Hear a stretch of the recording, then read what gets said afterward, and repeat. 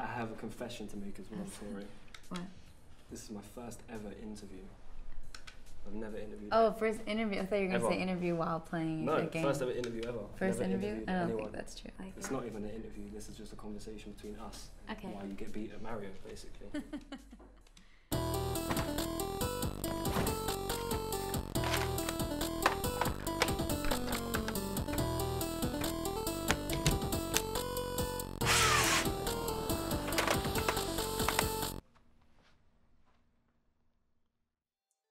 Are you picking Toad? Do you want to be Toad? No, no, no. Do they have Because I DK? wouldn't I'm be. gonna be DK.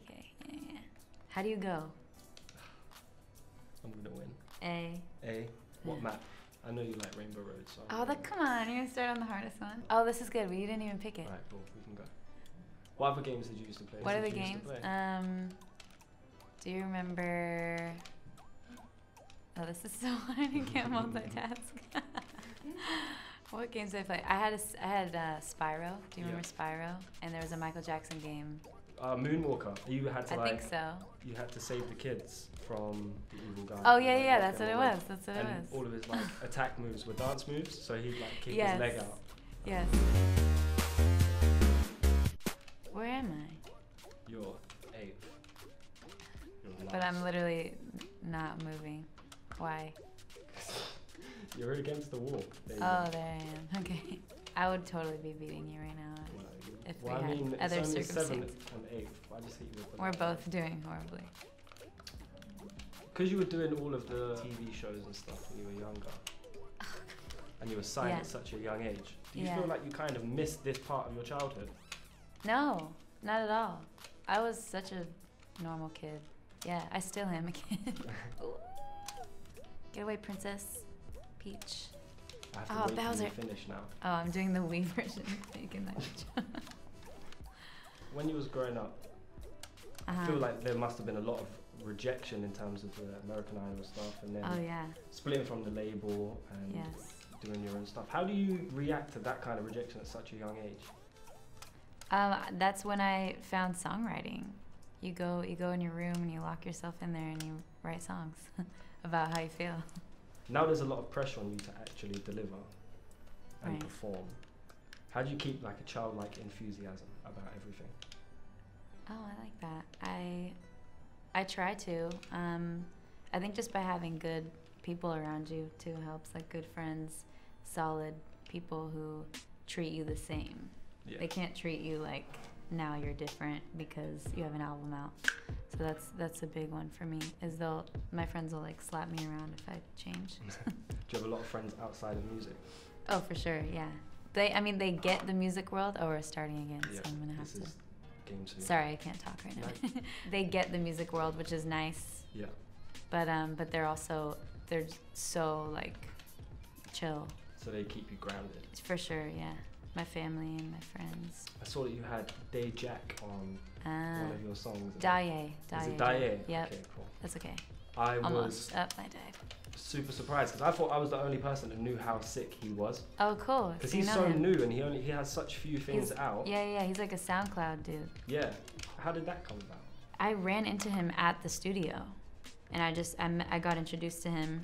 He's super young. He's only like 18, 19, I think. Yeah, and he's just like an NYU student. We met, and I looked him up just out of curiosity. You know, I thought he was really cool, and we needed a feature on Expensive, and I was like, what about like that Daye kid? He's really dope. He doesn't have this huge name yet, which I think is cool. He's just really talented.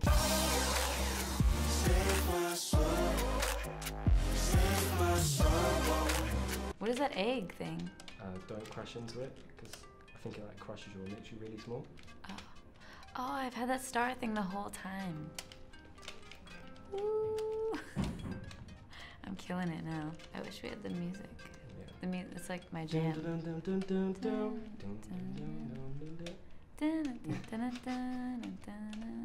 You just went past me in backwards. Dang it! I listened to a lot of Tori Kelly over the last week.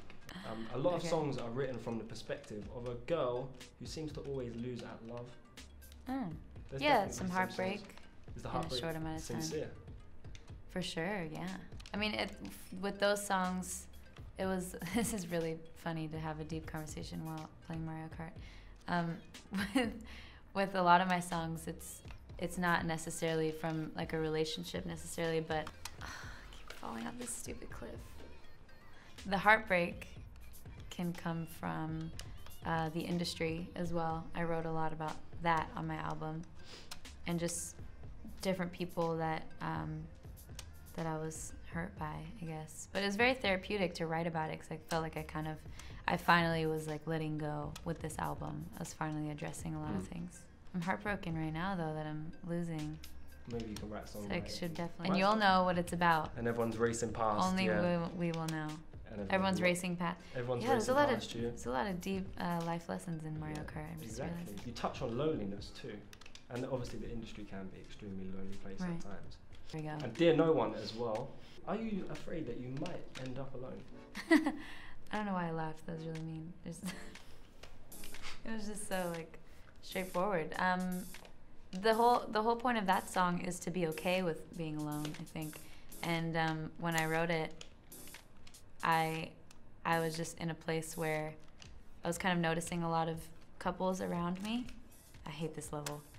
I was noticing a lot of people around me, and I think that I was just finally in a place where I was like, okay, I'm cool to like wait for the right person. I'm willing to, be alone right now because maybe I'm supposed to learn something from it. If you do end up alone, what are you gonna do if a zombie apocalypse happens?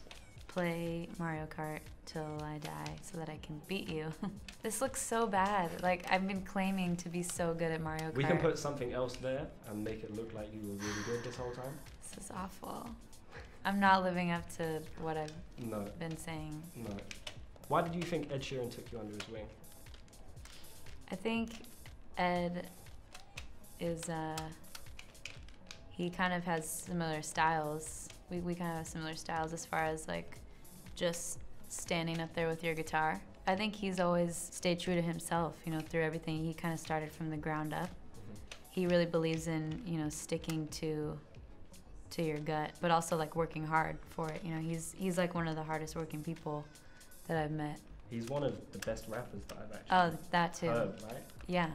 He can impersonate like any rapper. It's it's so crazy. Good how much of a good rapper he is. Like, it's actually crazy. And you as well. Me? You are the slyest rapper The slyest rapper in my life.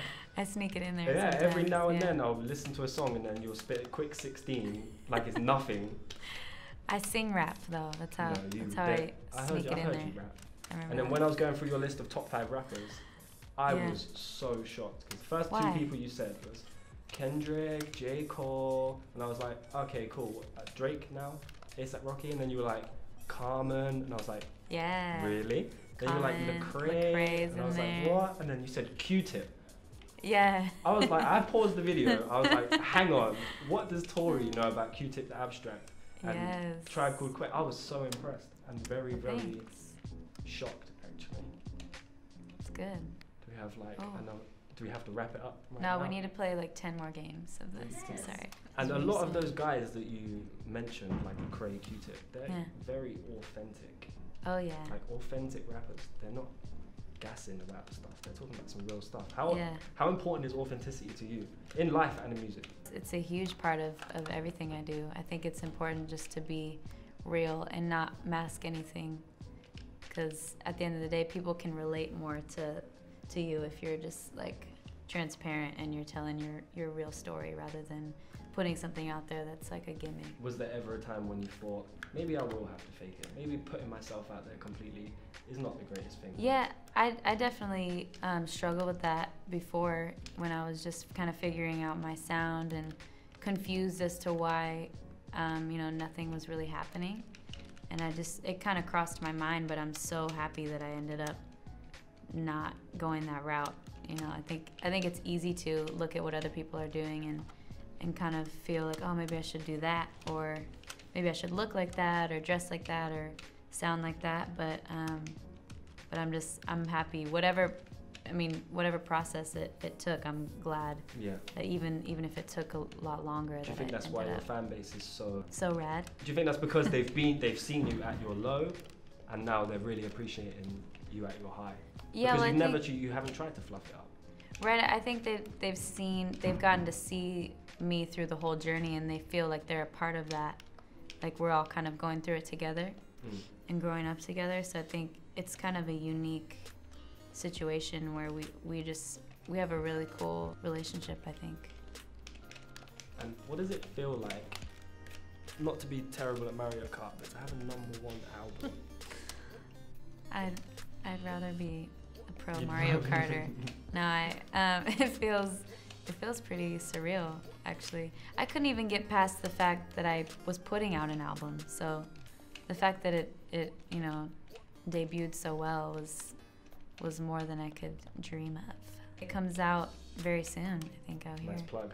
Like October 16th, actually, yeah. Okay. I think that's exactly when it comes out. Oh, you have an album coming out here, okay. Yeah. So what would a Billboard topping Sorry. 22-year-old Tori Kelly say to a 12-year-old Tori Kelly who just parted ways from Geffen Records? I'm really imagining it. I would say to hold on a little longer, and it's not your time yet. Don't worry about what everyone else is doing. Just be patient, because you're not ready yet, and that's okay. You still got some things to figure out, and you got some growing up to do. That's what I would tell little baby Tori. We need to figure out how to make you better. Maybe I should. Do they have lessons? Do they have Mario Kart lessons?